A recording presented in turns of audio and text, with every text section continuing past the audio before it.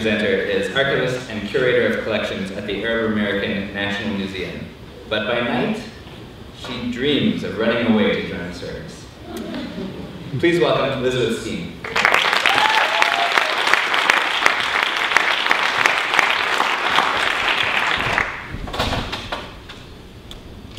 This is me in a museum with cats. And it's a really good representation of who I am and what I like. I'm a pretty timid person by nature, and I'm anxious at the thought of new people, places, things, nouns. But on July 30th, 2011, in one afternoon, I went to both Maker Fair at the Henry Ford and Ignite Great Lakes. And I saw people that were doing things that were interesting, that were inspiring, that they were passionate about, that were a little off the wall. And I wanted to be one of those people. But being the timid person I am, that doesn't come naturally, so I knew I would have to be intentional about doing it. I'm circled in red in the corner. I had known about the Detroit Fly House for a little while, and it was recommended by a friend of a friend who said of it, if this was a cult, I would already be shave-headed and passing out flowers. And with that rousing recommendation, I gathered all of the courage and inspiration that I had from that day, and I signed up and I started taking classes. And I fell in love with it instantly. These photos are from my first 2 classes. And doing aerial taught me a lot of things. The first thing that it taught me was that yes, it is absolutely about physical strength, something that I had to gain, but it also helped me gain mental strength. I started to gain confidence in a way I never had before, and I started to feel proud of myself, which was kind of a new feeling. I also learned about trust and letting go. I had to trust myself that I could do this. I had to let go of my fears and my worries. And in the instance of this photo, I had to physically let go. And you fall 360 degrees face first, and it's terrifying but exhilarating. I also learned how to make new connections, something that doesn't always come easily for me. The people in the background of this photo started out as friends and teachers, or started out as classmates and teachers. But as we shared each other's struggles and triumphs, we became friends. And I also kept pushing myself beyond my comfort zone.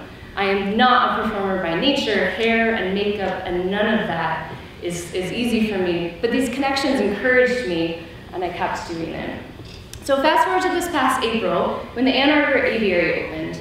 I live in Ypsi, so it was convenient for me to go all the time, so I did. And actually, the woman who said that it would be a cult that she would join opened the aviary.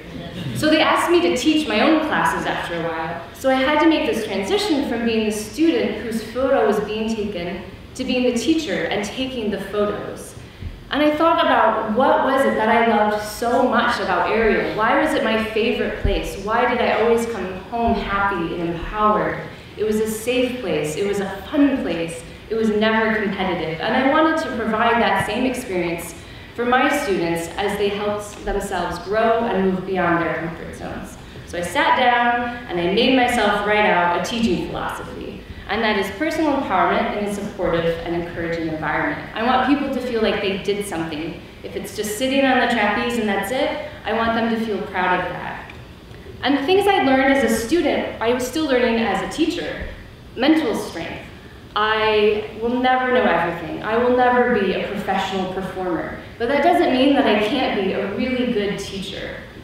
I've learned how to trust and let go continuously, to let others be there for me, to learn how to be there for them, both emotionally and physically. And I've also learned how to keep making connections, to connect with the other teachers, but also more importantly, to connect with my students. And to watch them grow and to watch them struggle and to watch them triumph. I absolutely love helping them be there for them. And watching them prepare for their first performance is one of my favorite things.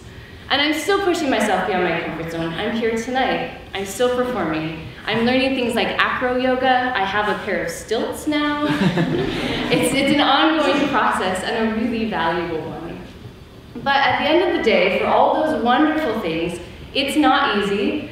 It never will be easy, and it probably shouldn't be easy. And that's part of the joy of aerial, is that something that a month ago seemed impossible, if you keep trying and a little bit by a little bit, you'll get there and you'll be able to do it. And these lessons I've applied to my life outside of the studio. And if you knew me 2 years ago, I'm a much more confident and courageous person now. And so, if a quiet, timid cat lady like myself can become a superhero, then I want to encourage you to find something that you're passionate about and to get outside your comfort zone. Thank you.